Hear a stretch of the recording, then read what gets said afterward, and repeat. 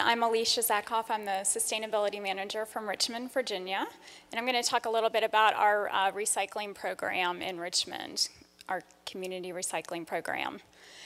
And what I want to talk a little bit about, just give you a little background on our sustainability program in Richmond really quickly, is our program is fairly new. It's less than 2 years old in Richmond. And I think it's important, based on the conversation we were having yesterday, pull out a thread from that, which is we've been hearing a lot about a lot of the great programs from some of the bigger cities in the country, San Francisco and their recycling program, New York, and some of the things they're doing. But there are a lot of smaller cities all across the country, and a lot of cities with fairly new programs like Richmond. So I think this will be a great example of maybe some of the majority of the cities around the country that are doing a lot of great things, which I'm going to highlight, but also struggling with some of the other parts of their program. So hopefully that'll be informative in that respect for you. So in the less than 2 years, we've been trying to catch up pretty quickly with a lot of our efforts. We've done a baseline greenhouse gas emissions inventory for our community and government operations. We've created a sustainability office, which is really just myself, our sustainability manager, and an energy manager. We've also had our mayor launch a Green Richmond initiative, which is an umbrella initiative for all of our sustainability efforts. We've just recently had our mayor issue a green government order, which is essentially a sort of a umbrella wish list of everything we're going to accomplish for our city government. That includes a fuel and energy reduction goal, implementing a green procurement policy, an anti-idling policy, and a telework and alternative work schedule initiative. And then also we've just recently launched our planning process for our sustainability plan. So we're really doing a lot of great things, but one of the things that we're struggling with is our recycling program, which has actually been around for many years before we started our sustainability initiative. And in Virginia, we have all localities have a mandate to recycle 25% of their solid waste. So that's been in place for a while. And so our program in Richmond, we provide curbside recycling for single-family homes and also for multifamily units of less than 4 units. And we also provide drop-off locations around the city for other units that we don't provide the service to. So we have about 60,000 households that we provide service to, and then we have 5 locations around our city. So what are some of our challenges and sort of the framework that we operate in? Well, Virginia has overall, not just in the Richmond area, very low fees for its solid waste, landfill fees. I don't know if you're familiar, but Virginia is actually a net importer of trash.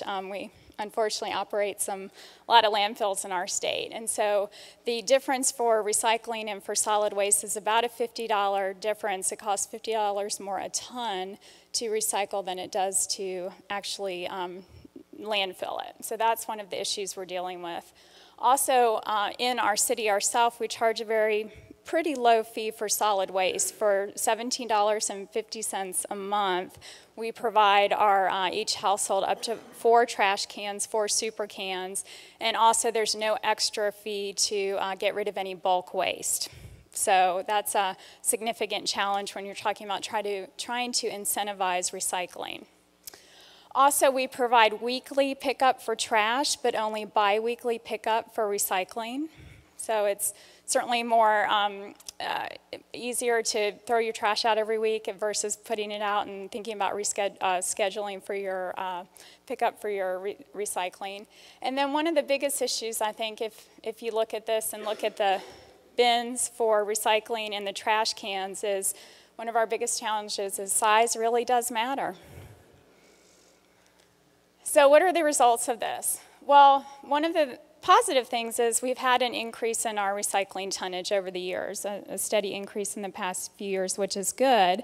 But when you compare us, and these are just the names of some of our immediate neighbors in Richmond, our area, you can see that our participation rates are lower than some of our localities. So we wanted to take a look and see what were some of the drivers of that. Why are we seeing a lower participation rate?